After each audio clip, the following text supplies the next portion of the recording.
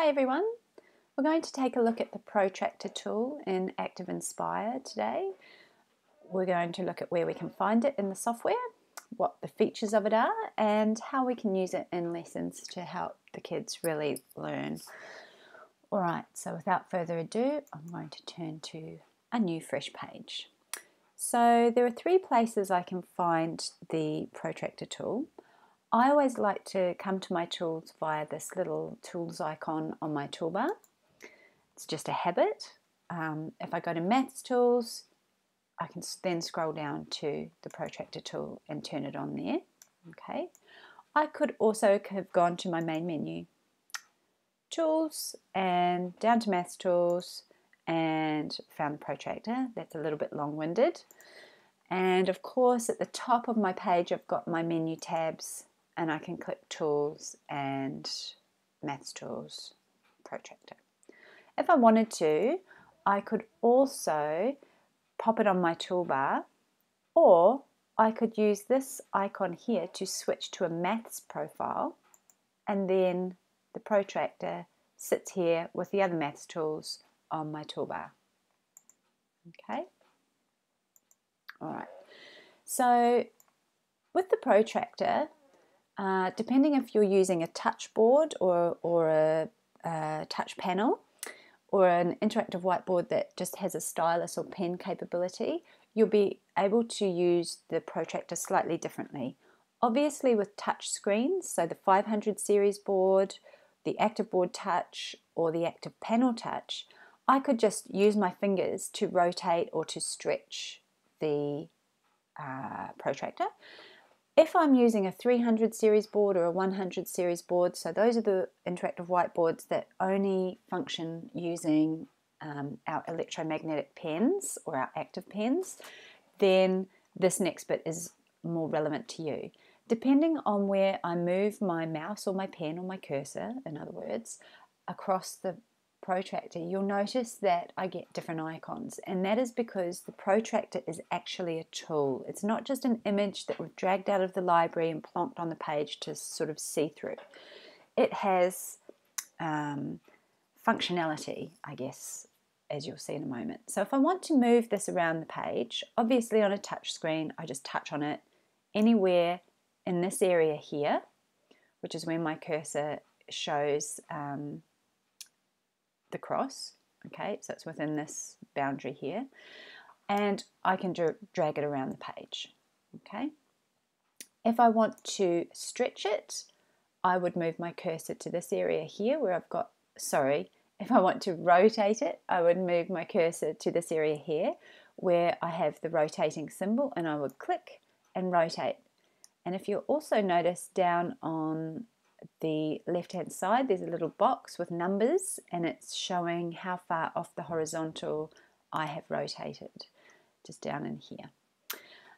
If I move my cursor further out, outside this little line here, it gets a stretchy symbol. So again, if I'm using a touch screen board, I could just put my fingers on the protractor and stretch it, or my finger and thumb, and do the pinch action, and it would stretch out and in like this. Okay.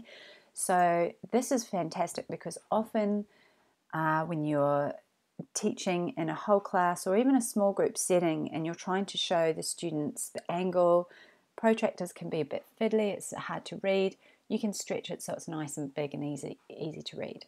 Okay, I'll just move that in a little bit. Now there's one more feature of the tool. If I come and grab my pen tool, it's on red and nice and fat, and I'm not sure if you can see the little red circle or circumference around the nib of the pen over here. As I move in, watch it jump down onto the edge. See it jump there, and basically it's going to allow me to, I've got the wrong setting on, excuse me for a moment, it's going to allow me to draw. Wherever I move my pen, it sticks like glue to the edge of the protractor there. Okay, so let me go into the settings. On the protractor itself, there's a little menu icon there, or note icon, and when you click on it, you can do various things. Let me move this up a bit, sorry. I could use a full protractor if I wanted, the whole 360 degrees. I don't, I just want 180. You'll notice that I have the arc ticked there. That was my little mistake I made just before. It means that when I'm drawing against the edge of the protractor, that's all I get, my line against the edge, or in other words, an arc. Let's get rid of this one. Okay, if I change that setting to closed arc, this is what I get. So I'll do it on this side.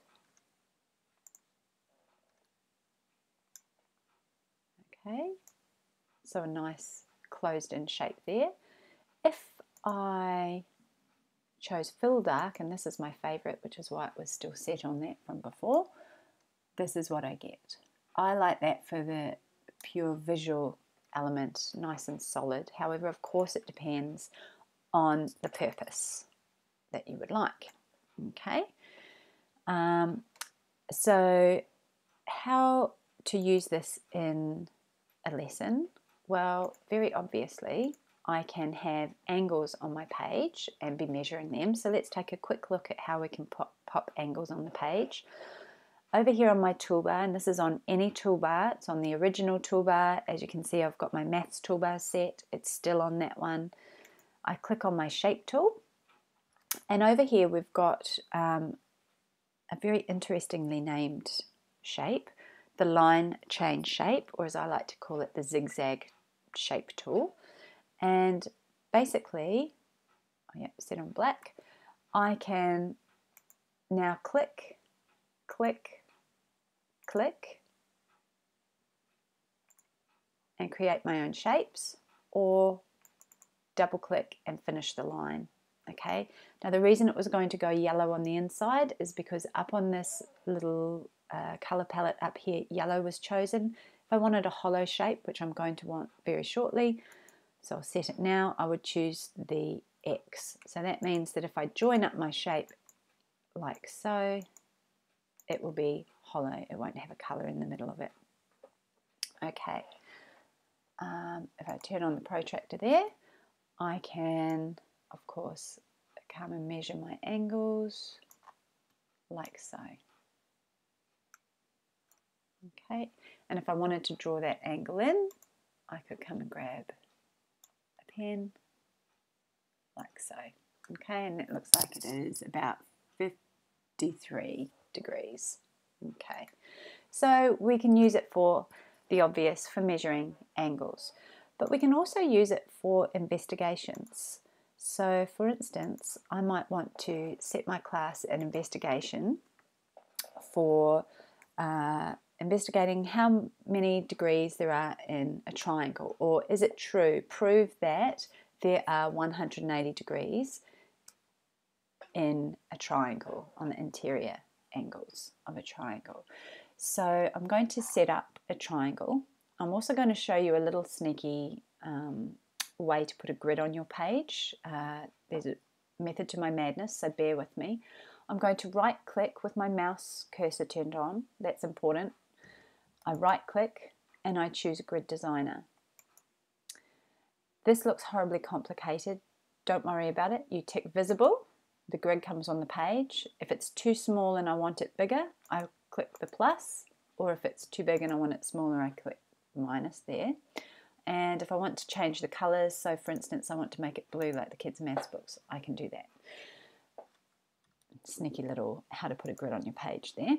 Okay, now I want to draw a triangle, so I'm going to come and grab my shape tool. I would allow the children to draw the shape on the board for their investigation, any triangle. The reason I put a grid on it is pure laziness. I don't want to have to move my protractor too much, and I want this line here that I'm putting in now to be horizontal, so I don't have to rotate the protractor too much. So that's my own sneaky little thing, but it could be absolutely any triangle shape. Okay, and I'm just going to remove that grid now. So I go to my spray and white bottle there and clear my grid. Okay, so if we were doing an investigation, I'll whip out my protractor. I'll grab my pen, I'll leave it on red for now, and this is why I'm being a little bit lazy. I don't want to have to rotate. So 2 of my angles are going to be here. Okay, I fill in my first angle there. I'm going to drag across here, and I'm going to change the colour of my pen. Make that one orange. Nice big angle here. Okay, all the way around, like so. And now I have to do my first rotation. Like so. About right. I'll do green. Okay, it's about there. Oops, missed it a little bit.